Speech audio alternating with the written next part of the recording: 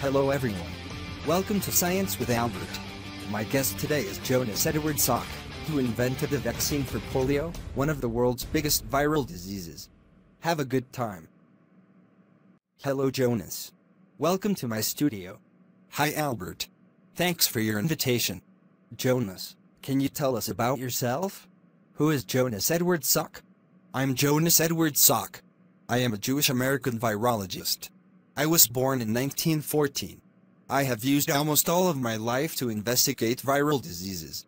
I worked first at the University of Michigan and then in the Virus Research Laboratory at the University of Pittsburgh. I became a professor of bacteriology in 1947.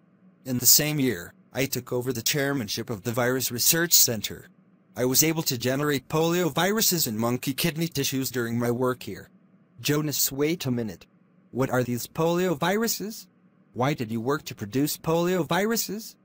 Polio viruses, I can briefly say, are viruses that cause polio.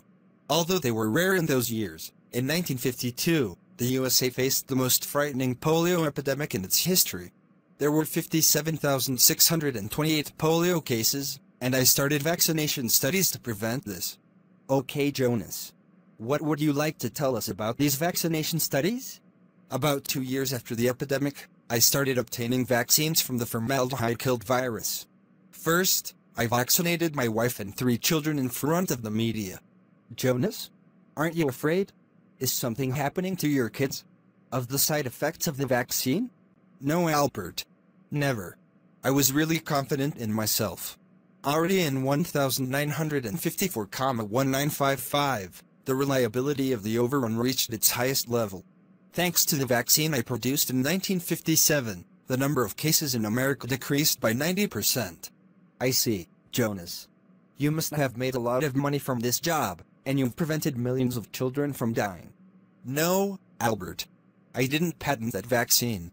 What was important to me was saving the lives of children. If I were patent, I think I would have made $7 million, but I chose to save people. Thank you very much Jonas for participating in my program on behalf of all the kids. It really made me very happy to know a person like you. I hope the coronavirus will also have a vaccine soon. I hope so Albert. It's time to say goodbye. Dear audience, thank you for watching. I would be glad if you subscribe to my channel and don't forget to like the video. Goodbye.